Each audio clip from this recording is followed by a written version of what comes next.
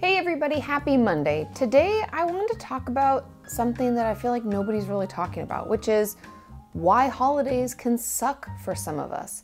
Now I know there's many of us out there who love the holidays and we have a wonderful time with our friends and family, and that's awesome.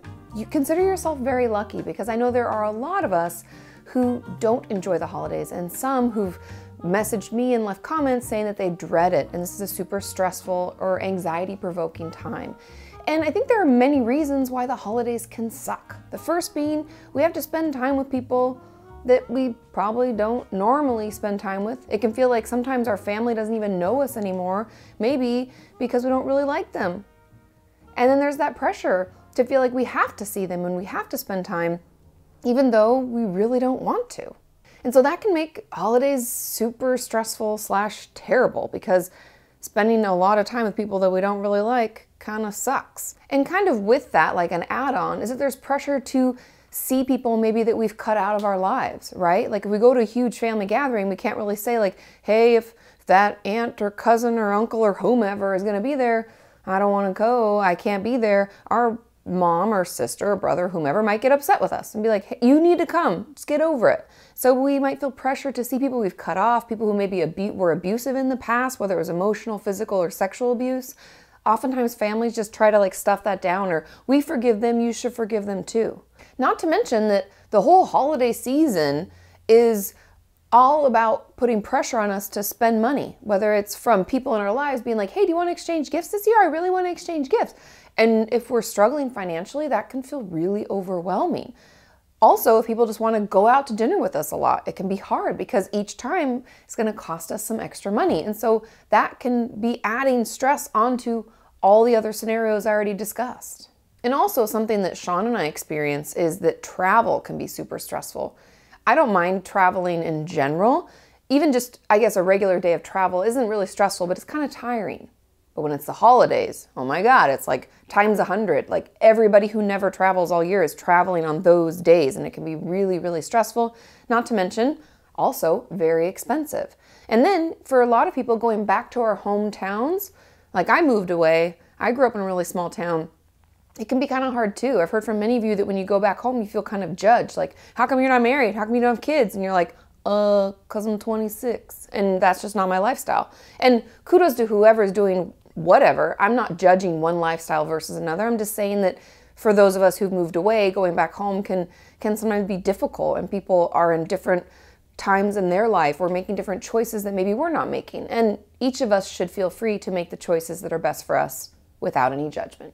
And the final reason why holidays can really suck is that social media and other things online or on TV can try to portray the holidays as being like this happy, perfect time, right? Everything you watch, every like commercial, everybody's all happy together. Oh yay, so lovey-dovey. And that can make it feel even more terrible. It can be really invalidating to our experience and make us wonder again and again why our family's not like that. Like, why can't we all get along? Why does my dad have to be such an asshole or whatever? And so I think that kind of compounds the pressure and this feeling of like, why is my life not living up? Which if you don't know, one of my favorite quotes is, comparison is the thief of joy. So I encourage you this holiday season to look at the things that you have, focus on the things you're excited about, and put all of your attention there and try to, as much as possible, not pay attention to all of the garbage. And that's why I kind of want to end with some things that we can do to make the holidays not suck quite so bad. And my first thing is, we don't really have to see people we don't want to. I know a lot of us feel like we have to and it's like, oh, it's so expected. You're an adult. You can make your own decisions. I don't want to go. I can't. Sorry. Not sorry. I'm not going to be there. Or, you know, it's just really expensive to travel, so I'm not gonna be able to do it this year. You know, I'll catch you guys next year. And then you call on the day and you're like, Merry Christmas or Happy Hanukkah or Happy Thanksgiving, whatever. And then you're just bye-bye and you go do your own thing. And with that, I think it's really important that we can focus on like our chosen family, right? We don't get to choose who our family is, but we do get to choose our friends, and we can spend time with friends and people in our lives who really feel good to us, who are validating and judgment-free and just wonderful. And that's a really cool thing. And kind of that rolls into my third tip, which is I give you complete permission to do whatever you want.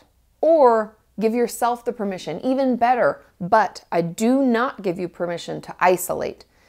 Doing what we want and spending time with who we care about doesn't mean that we can't see anyone. I don't want any of you to take this video as a way to be like, oh, that's awesome, I'll just say no to everything and stay at home for 2 weeks. No, no, no. I don't think that's healthy for us either. I think that can lead to like more depressive or anxious thoughts. So find your chosen family and spend some time with them. And I give you full permission to say no to the people or things you just don't want to see or do. My fourth tip is talk to your friends and family about the whole gift situation. Maybe tell them money's a little tight and you would like to not do gifts, and in lieu of doing gifts, you'd rather just get together and spend time. Maybe you put together like a little potluck dinner party at your house so you can manage how much you're gonna spend and have everybody come over at once.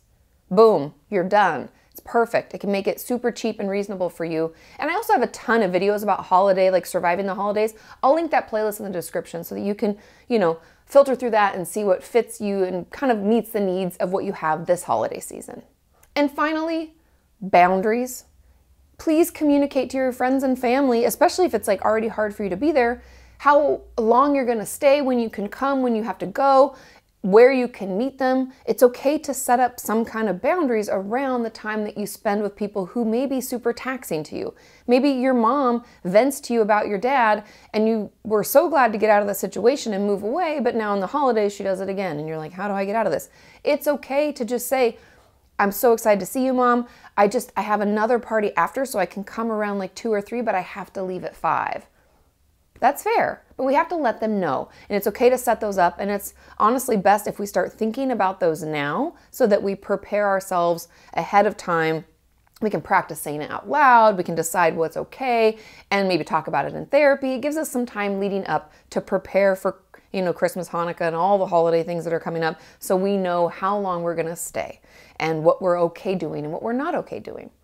And I hope you found this helpful. The holidays can really suck, and I don't think enough people are talking about it. I think there's all this pressure just to make it perfect and pretend that everything's okay when we know that's not always the case. Just know that you're part of a larger community of people who are supporting each other. And if you need it, we have a Facebook group.